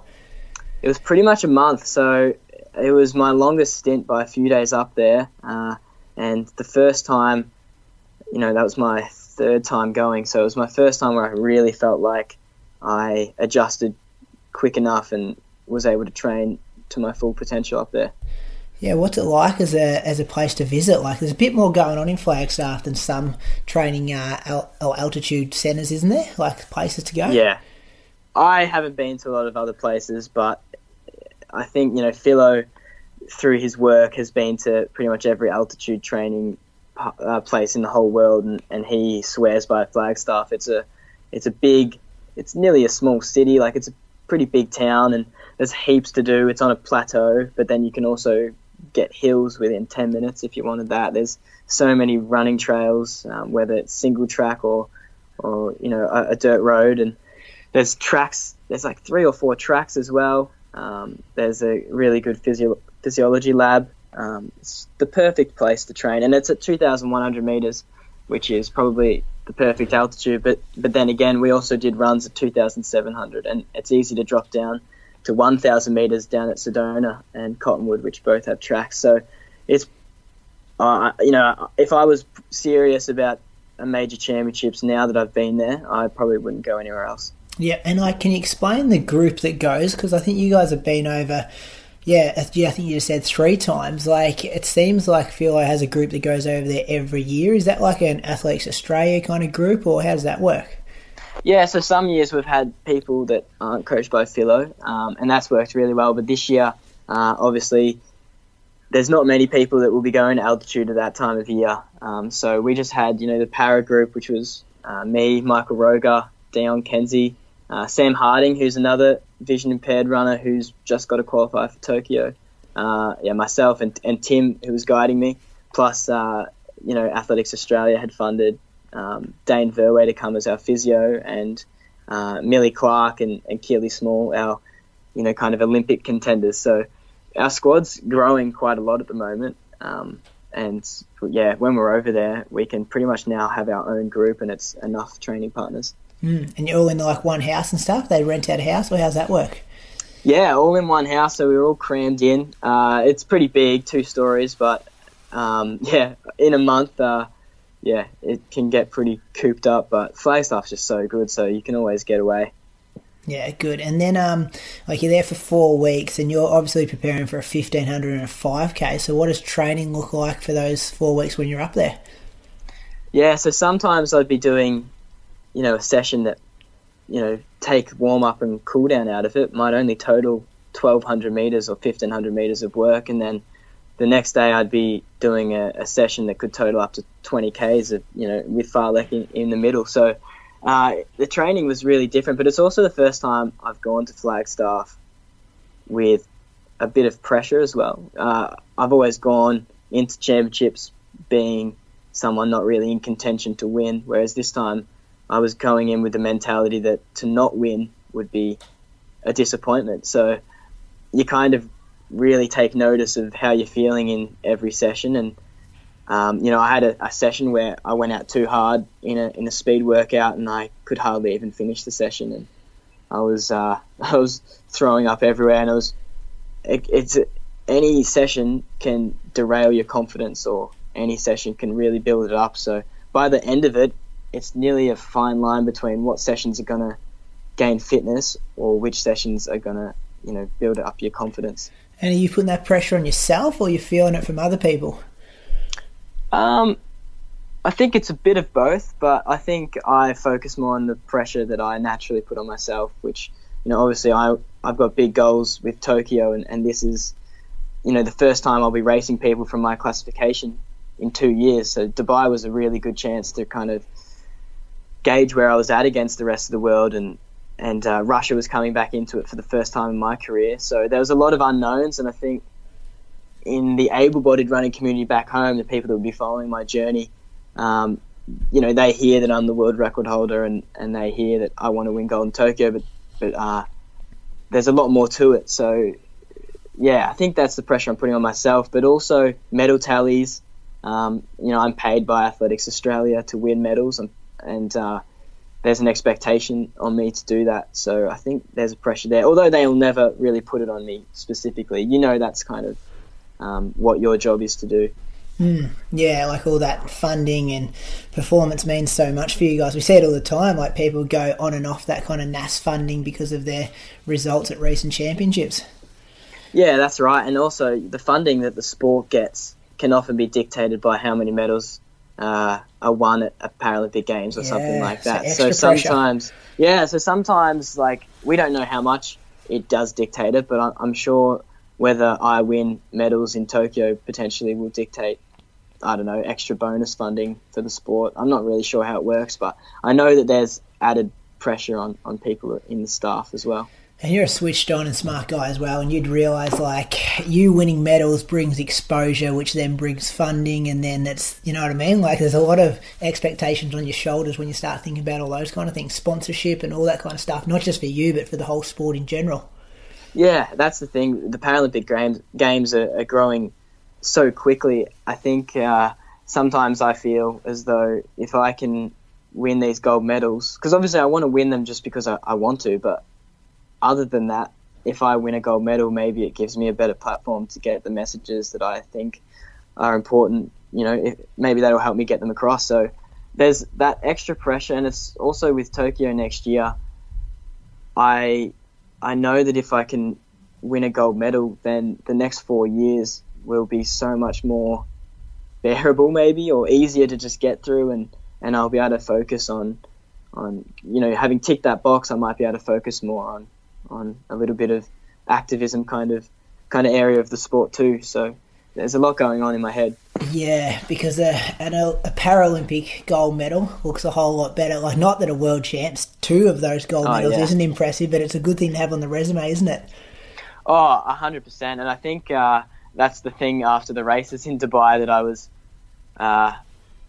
nearly nervous about. Everyone was celebrating, I was celebrating, but in the back of my mind it was like those races were so perfect at World Championships. I wish just one of them would be the race in Tokyo. So it's kind of like it's I want to celebrate now, but the turnaround's so quick, and it doesn't really feel like the job's done at all. So yeah. Well, let's talk about your championship history. Like, you were 7th at the Paralympics in Rio. I've got that correct, yeah? Yeah. And then you got the bronze medal at the World Champs in 2017 at London. So, as you said, this one's kind of been moving up the kind of the finishing order, and now to jump to the 2 golds. And, leading into Tokyo, it must, as you just said, had that added pressure, but it must also give you a lot of confidence knowing you're the fastest guy in the field with those world records, but also that you can perform at a championship now as well. Yeah, and that's the thing. I think I'm... I don't know if I think it is Philo's coaching as well as my mentality before these races, but I've never not been able to peak for the peak that I want to, whether that's once or twice a year. So my national championships and my major championships in the winter overseas have always been my best races of the year. And I don't know if that's just because I can get the most out of myself when it's on the line, or if I perform well under pressure and Philo's periodization, but it gives me confidence every time I ace what I'm aiming for the whole year, because then it makes it more likely that I can do it when it matters in Tokyo. But being the fastest going in definitely had a pressure that I was just learning to deal with, this year, and obviously making the World Junior Championships for able-bodied last year and breaking the world record also made people look to me, despite having never proved myself at a major championship yet. So there was a bit of unknown. So now that I've done it, I think going into Tokyo, I'll be, definitely more confident, and at least now I know that I can do it. So I've just got to do it again. How have you seen the para sports change over those kind of 3 championships? Oh, massively. In Doha, it was, there was no crowd. Not much viewing. In London, which is, the home of Paralympics spectatorship, we had upwards of 30 to 40,000 people coming to a World Championships for Parathletics on the weekend nights. And then obviously Rio was huge, but Tokyo, my family might struggle to get tickets. That's how many tickets they've sold already. So that's awesome. And Dubai, it was on Channel 7, the app live and highlights on the actual TV, and we're getting heaps more exposure. And I think people are starting to realise that in the world we live in today, where, and this is something Kurt Fearnley will always say, is that we live in a world where the image of perfection is becoming so more a part of society, and the Paralympics are showing that there is a lot of beauty and strength in a perceived imperfection. So I think the growth of the Paralympic Games is going to be so good for the world as a whole. Yeah, and it was always after the London Olympics as well, and Paralympics, wasn't it? That was the first time. I know their marketing around that was really good, and they had that YouTube video, and we probably spoke about it last time you were on the podcast. But that for me was a massive shift about this needs to be celebrated, not kind of turned away from. Yeah, and it's incredible when you go to London. Their Paralympians, especially from 2012, are household names, and in Japan, they're making them household names before the games have even happened. So that's, just as Olympians are household names. So that's incredible. And I think what the most powerful part of the Paralympic Games is to show that when sport adjusts and shows what people with disability can do, then community can adjust, and maybe our workplace and our governments will have more people with disability, because we should be celebrating that human diversity, and increasingly we are, but there's obviously a lot more to do. Yeah, and looking at those countries and what they're doing, are there certain things, I'm putting you on the spot a bit here, that you kind of look at those countries and think, I wish Australia was doing this or that? Oh, I think obviously Australia's would be one of the better countries in the world, but I think having the games come to the country does so much for people with disability in that country. Yeah. And so obviously they have they have a very good excuse to be putting, posters on the side of buildings with, someone in a wheelchair or someone using a cane on an ad. Just little stuff like that, because often you can grow up in Australia, and it's changing now with people like Dylan Alcott and Madison De Rosario and people like that. But when I was growing up, I could easily have gone my whole childhood without hardly ever seeing someone with a visible disability. And I think to normalise it, it just has to be seen a lot more, and people will be able to, because some people are scared of what they don't know, and if they don't know disability, then they'll be scared of it. So I think it's this first simple step is just seeing it more in society and seeing that it's just another way of living, and it's not the end of the world. Yeah, when I was reading Dylan Alcott's book, he kind of spoke about the only time when he saw somebody in a wheelchair was when it might have been one of the TAC kind of car ads, and someone had been in a car accident, and then they're kind of saying, don't drink and drive or you'll end up like this person who's in a wheelchair. And that was such a negative kind of way to show someone with a disability, and that was all he was getting exposed to. So then his thinking about, his kind of self-image is persuaded in this way. Yeah, and that's the thing. And when I'm growing up, I'm told to. I was told to hide my disability as much as I could, not by my parents, but by just the vision impaired school teachers, and it's not their fault at all, because when vision impaired people, there's such a high unemployment rate, despite a lot of them having degrees, and that's just because even if they look so good on paper, as soon as they walk into the meeting, often the person will change their attitude. And Nas Campanella, who's the newsreader for Triple J, she's a great example of that. She's one of the best journalists in Australia, and she got rejected by heaps of job people who'd given her an interview and stuff like that. So society needs to shift quite a lot, and I think it is going in that direction. But just portraying it not as a negative thing, but as something to celebrate and just a challenge to overcome. I think that'd be so special. Yeah, I think we're on the right track now. Like, it's still got a bit of time to happen, but I think the ship's sailing in the correct direction. Yeah, definitely.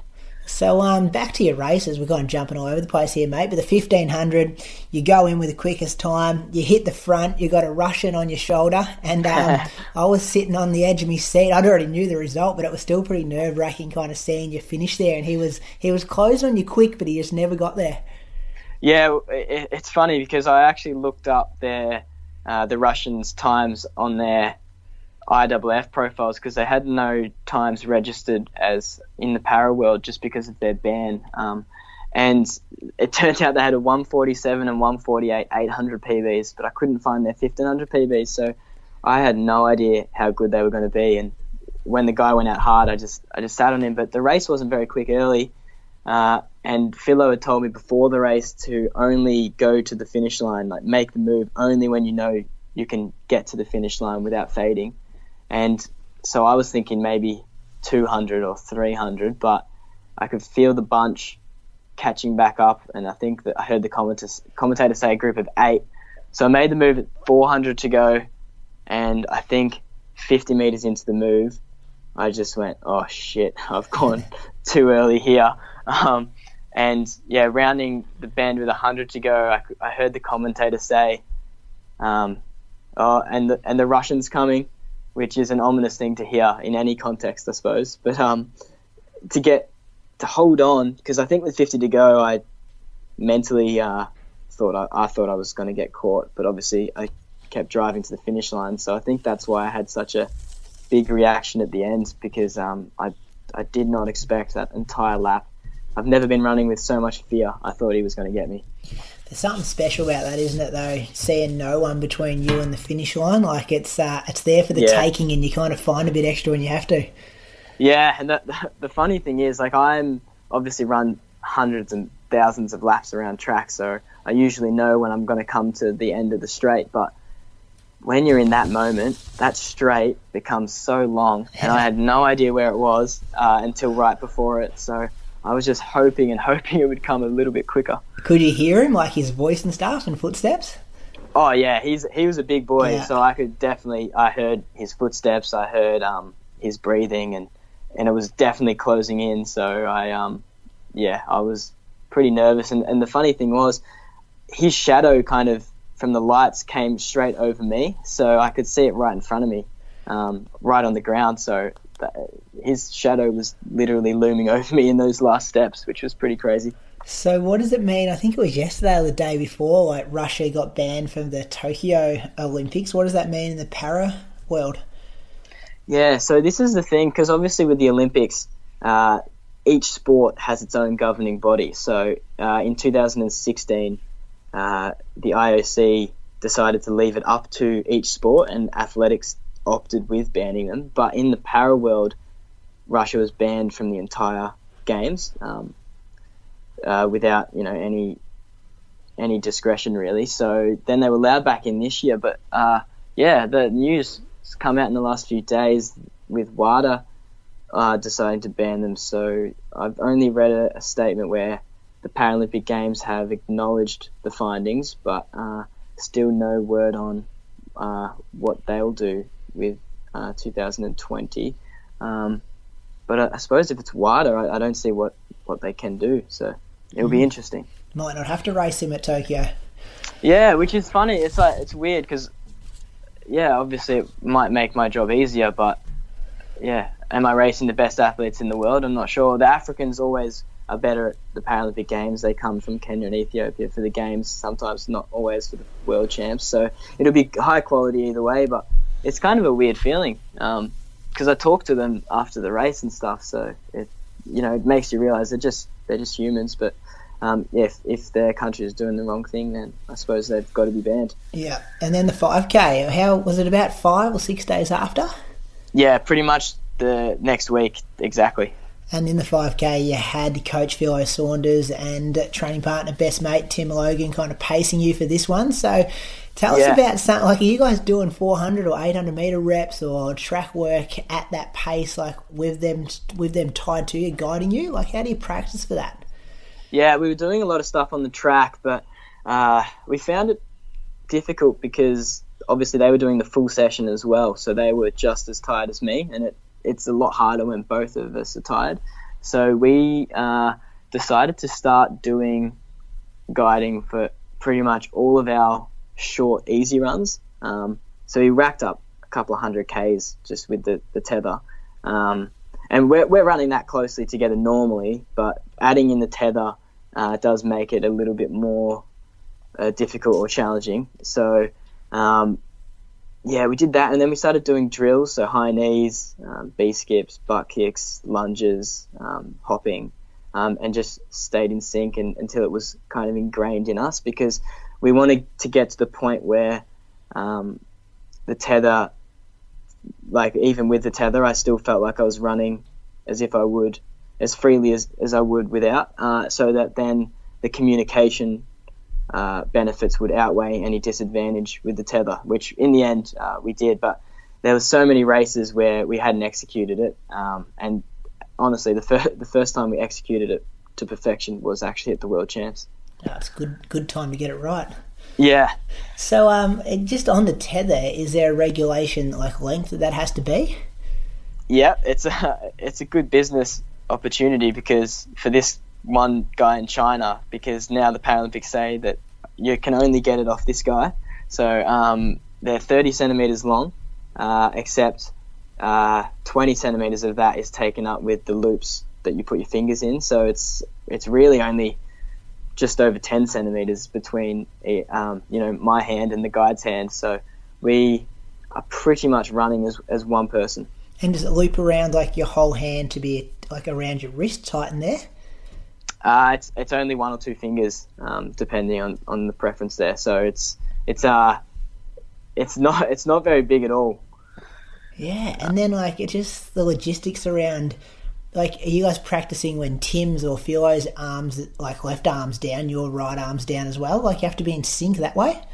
Yeah, so I focus on when I put my right foot down, they'll put their left foot down. So that, and then the arms will follow. So that's usually how I do it. The hardest thing is the changeover because Tim has to come from behind and then get in sync with my footsteps, whilst also making sure that he takes the rope without Philo ever dropping it, because then we would get disqualified. So that's the hardest, because it's easy to pick up the rope, without getting in sync. But as soon as Tim gets the rope, we should really be in sync straight away, so as not to miss any moves or anything like that, which we actually did perfectly in the race. But in training, we made a few mistakes even 2 days before. So it was pretty clutch. And then there's other people, like obviously in the race as well. So like at what stage did Philo like finish up and Tim come into the race to swap over? So it's we have to designate that before the race. So say Philo was to do a hammy or something with 2 laps to go, I would actually have to write it out with him for those 2 laps. So we designated 2.4 Ks into the race. And we were still, in the pack, so Philo had to navigate his way or my way through that pack to get onto the outside. But the thing with that, at the start of the race, he was so good because all I had to do was just look at the person in front of me, and he made sure that I was always in contact with the leaders, and I moved up when Philo thought I could move up. And you're not supposed to do any verbal coaching, so we had to come up with some, in terms of actually where you should be positioned. You can obviously describe stuff and whatnot, but we actually decided to come up with some kind of body language. So he'd pretty much just either yank the rope, or if I wanted to move out and go around, which happened with 300 to go, I'd just give the guide a big shove with my elbow. So it was pretty simple, but it was perfect because I just trusted wherever they thought I should be in the pack, I would go with them. That's fascinating though, isn't it? It must take a lot of self-control for Philo not to be coaching like as your coach and being right there in the pack when you've got a massive chance to win a gold medal, and he's not allowed to say stuff and got to kind of keep his emotions under control as well. Yeah, that's right. He's nervous as a coach and a guide. So, I just can't imagine the psychology in my guides because it's totally different to mine. And I think the pressure on them is potentially even more because they know that the decisions that they make on behalf of me could define the work that I've put in and the sacrifices I've made for 4 years. So there's a lot riding on them, but they do it so perfectly, and we know each other so well. Well, that's the I wanted to bring that point up about like Tim Logan. Like he's kind of sacrificed a lot of his season to be a guide in a way and go to Flagstaff, and like Tim's ran 14:01, I'm pretty sure, for 5K. Like this isn't a guy who's just doing it on the side and being your number one help out. He's actually an amazing runner himself, kind of thing. So like, do you sit down and have that conversation with him and say, I want you to do this role and it's going to require this many weeks of, focusing on someone else? I know he's getting fit, going to Flagstaff and stuff like that as well. So there is some benefit for him, but at the end of the day, he's there to do this role for you. Yeah, I think if I didn't have Tim and I didn't have Philo, it would be, the conversations I'd have to have with people would be quite a lot different and quite a lot more formal in terms of arrangements and whatnot. But I've known Tim since I was 13, and he's been for most of that time the only runner in my area that can keep up, and obviously Philo's my coach, so he's always going to be happy to do it. But Tim and I we've just been training partners for so long. I nearly didn't even have to ask. It nearly just kind of happened because he's seen how hard I've been training and working for this since I can remember. So, but obviously there's sacrifices that he's making, and there's benefits that he's getting too now. Like off the back of our win in Dubai, he's can be treated as a NAS athlete now. So he can get support from the VIS because obviously, and this was true even before we were guiding in races. But if he's injured in training, it makes my training quite a lot harder because I have to run either around really small loops or on the track only, because often when I adventure outside of those two places, it's because he's with me. So if he's injured, training becomes harder. So I need him pretty much the whole week. So I need him to get the physio support, and I need him to get even the psychological support. So it's good that he's treated as an athlete now. Yeah, I did like as well that Athletics Australia or whoever was in charge of like the publicity stuff over there, it was kind of like get to know this athlete, and they did one on Tim as well, which I thought was really cool, like, and treating him like it's part of the team and not just there for your thing, and then get to share the glory a bit as well.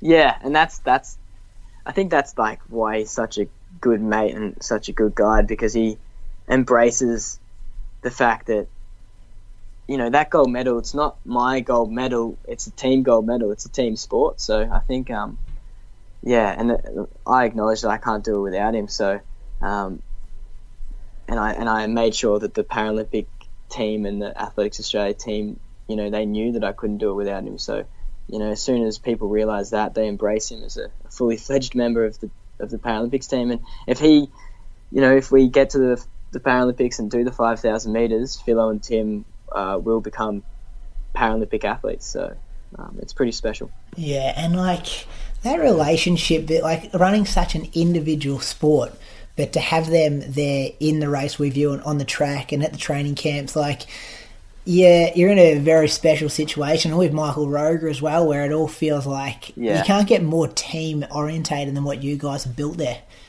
Yeah, I think that's the special thing about Philo's training squad, and even beyond the para part of the squad, just the whole squad in general, where Philo is so passionate about the sport, and obviously is still running himself, and he's never asked for a cent from any of us. He just does it because he loves it, and he just takes on people that will fit into the squad, and it's kind of like a little footy team, really.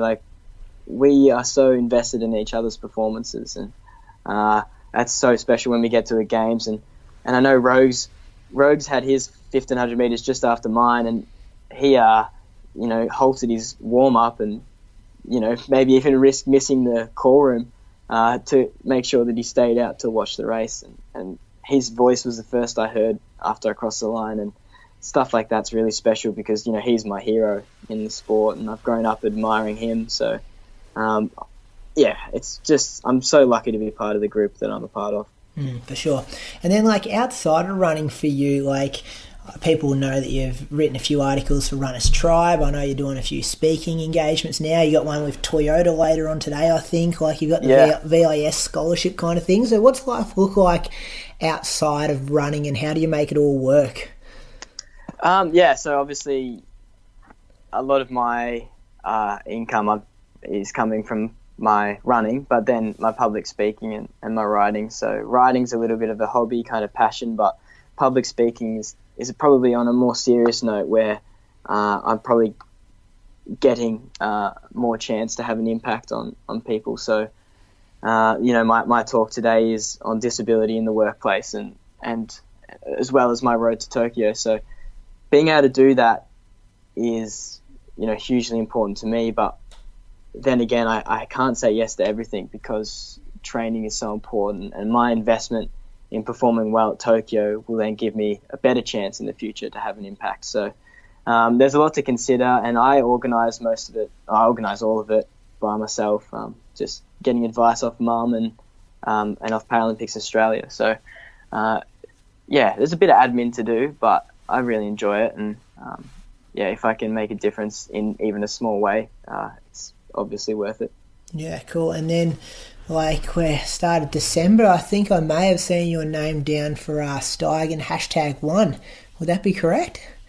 Yeah, it's such a cool concept. I didn't want to miss out, although I'm not gonna start racing the proper race distances until maybe late Jan, early Feb, as I've had a bit of a break from intensive training. It was my first time on the track last night, so whoever's drafting should probably know that. But I think I'll still be able to put up a decent fight in the race. But it's such a cool concept, and doing that stuff for athletics is really exciting. Yeah, for sure. You'll easy get through the 3K and the mile. I reckon you'll be in the last 15, 16. Yeah, well, it's funny, this... I'm going to draft you on our team. Yeah, well, this concept would actually work. This would fit me perfectly if I was in the same shape as I was in Dubai, which I'm sure I'm not too far off. But get a week's training under your belt, you'll be fine. Yeah, well, that's it. So, I don't know, maybe I'll still do really well. It's going to be cool. Yeah, what are your thoughts on athletics and stuff at the moment, and kind of the Steigen kind of try to be innovative, and we had Matt Whitbread on the show last week talking about some of the changes they're making up in Sydney, and I think if I was ever putting a panel together of guys that I wanted to get their ideas for innovation and make the sport more popular and driven with like media exposure, I reckon you'd be one of the guys I'd ask to be on the panel. So like, what are your kind of thoughts on it all at the moment? Yeah, I think athletics has, or at least, running especially, has so much potential. Running's got to be one of the most participated in sports, and yet a lot of the elites are relatively unknown to most of those people, which is, that's something that surely we can change. And your podcast, that's doing quite a lot in that area, and that's something that we have to look at. And I think events like this, because if you look at the Tour de France, and you look at why people follow football, and it's usually to do with a team, and people can, it goes beyond the individual. People can follow something, a symbol that is not just the person, and they, I follow the Carlton Football Club, but I don't know any of the players personally, but I still feel invested because I'm invested in the symbol that is the club. So I don't know, I think there's something in that I don't know. I'm not quite sure on how, but well, you see it in Japan, don't you, with their like Ekiden teams and how they run for a company all year round and stuff like that. Yeah, that's right. I think that's somehow we need to go down that path and obviously keep all of the traditional distances, because the Olympics is still and will always be what the main part of our sport is. But I think on the side, something like a team format kind of season that isn't cheapened with, weird events maybe. I think there's something there. I don't know quite how, but I think Steigen and stuff like, that the National Mile Championships, that stuff's really cool. So, we just got to tap into that kind of innovation. Yeah, and you're right about that team concept with like the AV Winter. Like, you look at how many people rock up to run Div 5 or Div 7 or Div 1 or whatever it is. Like, you just run around a muddy kind of park with a whole lot of hundreds of people, but it's that you're representing more than yourself, and then people buy into that. I think you've nailed that a bit there, and I hadn't really thought about that too much in the past. Yeah, my favourite races to run, like my most enjoyable races, are the cross country series races, because I love the area that I live in. I think it's awesome for running, and it's kind of like if I'm representing the club, I'm also representing the area. So it's kind of like I feel like I'm representing something bigger than just my own ambitions. And I think that's what sparks the most passion. Beautiful, mate. So we'll see you at Steigen, and then will you have to then back up to do like our nationals and stuff? Yeah, so my races over the summer will probably not. There's no focus on running well, just training. But Victorian champs and national champs, I'll have a mini peak for, because I think the heats at nationals and the final at Vic champs will mimic reasonably closely what Tokyo might be like. So but otherwise, this season there's no real pressure to perform well, and all our training will be focused towards peaking in early September. Yeah, and will you get to Falls Creek for some altitude work over the new year? I've slowly transitioned away from Falls Creek just because the terrain is too difficult. But I really do like it up there. But we're going to go to Perisher. Mount Kosciuszko, which is quite a lot better for me. Just more dirt roads rather than single track kind of stuff. But definitely some altitude there. Then I'll do some heat training in Canberra, because my races in Tokyo for some reason have been put in the middle of the day, which is going to be pretty brutal. Just got to prepare for the heat too. So it'll be a lot of trips between Melbourne and Canberra. Yeah, and what is the turnaround with the 1500 and the 5K like? Similar to World Champs? I have no idea who does the timetabling at these games, because there's only two. Well, I suppose there's three if you count the marathon events that my category can do. That's distance running, and they've put them all within like 5 days in a 14-day program of athletics, pretty much. So it's 5K first, 1 day off, 1500 heats, 1500 final, all in the middle of the day. So that's why that's why I was so relieved after the 5K in Dubai, because if I hadn't have won, I would have decided not to do it. I would have just done the 15, but because I've won now, I'll be able to have a crack at both. So I don't know why they do that. With the timetabling, they could easily spread it out. But yeah, that's going to be tough, isn't it? Like backing up for a 1,500 metre heat with a 5K pretty much still in your legs. Yeah, that's the risk, because obviously I would just want to win even one gold medal. So if it happens in the 5K, then the pressure's off. It doesn't matter how sore I am, I can just try my best. But if I absolutely empty myself and it's a silver, and that then hinders me for the 1,500, and then because of that, soreness, I don't win the 1,500 either. It could backfire. So I've really, it's been when the program came out, I was pretty upset because it just wasn't how I'd envisioned it. And yeah, I had to overcome that initial shock and realize that I just got to work with what I can. And it's the Paralympic Games. It's not meant to be easy. Yeah, for sure. And you guys have got a good team, good coach. You guys will be able to prepare for that and replicate in training and see how your body feels and make adjustments and go from there. Before I do let you go, though, you did just mention the M word, the marathon, and you didn't really sound too keen on it. Are we going to see you on the road sometime?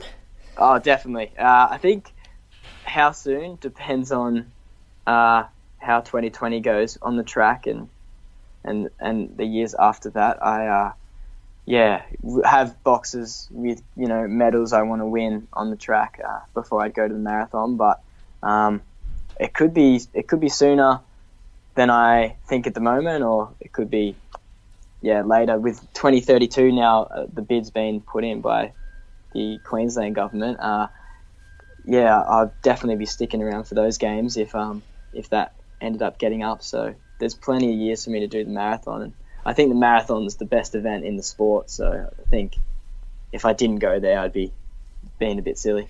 Yeah, and we see a lot of successful track guys go to the roads because of the money for the marathoning. And is that similar in like para sport as well? Like there's more money on the roads than the track, or not so much? You stay on the track and get the funding. Right now, I mean, the funding for medals is the same, but in terms of getting exposure on TV and stuff, traditionally the track's been better because sometimes they don't have the cameras out on the course for the marathon. But now, Rogues is capitalising on it. There's, a race at London. He's been invited. I don't know if he's doing it yet or not, but he's been invited to a new para race at Boston. Then New York's looking at it, I'm sure. Berlin as well, potentially. So, by the time I get there could be a fully fledged para marathon circuit, which would be pretty awesome. So, I just love the thought of doing a marathon. But if there's money there, that'll definitely be an extra motivation. Yeah, that sounds cool about the Boston stuff. I didn't know that, and then you'd expect them all to follow suit. Yeah, well, that's what I was thinking. If Boston will do it, then I'm sure other places in America will do it. So it's exciting times. Beautiful, mate. Well, thanks again for your time. Listeners, if you want to know more about Jaryd, as I said, Tell Me Your Tale, September 14, 2017. Any sponsors or anyone we need to thank before we finish off, mate? Paralympics Australia, that whole community, my club at Diamond Valley, the support from running groups like Diamond Creek Runners and Crosby Crew, and I've been lucky this year to have Lauren Burns, Olympic Taekwondo champion, in my corner because of the Sport Australia Hall of Fame and Athletics Australia and all those kind of people, and the Victorian Institute of Sport. So I really couldn't have done it without them, and obviously my family and my training partners. So they're the people that make it happen. And in regards to speaking gigs as well, mate, if someone's out there listening and think you'd be a good fit for their staff or their business or their school or whatever it is, how do people go about that? Yeah, my email address is jarydcliff@gmail.com, so JARYDCLIFF, or just contact me through Twitter and Instagram, and usually I'm pretty flexible with getting to most places. So if you think I'm worthy, then definitely hit me up. Yeah, for sure. Awesome, mate. Well, thanks again for your time, giving it up for the Inside Rome podcast. We really appreciate it. No, thank you very much, and thanks for what you guys are doing for the running community. Mate, we just talk rubbish about running every week, and then we get to interview legends like you. So it's a good opportunity for us to talk to people. Thank you very much.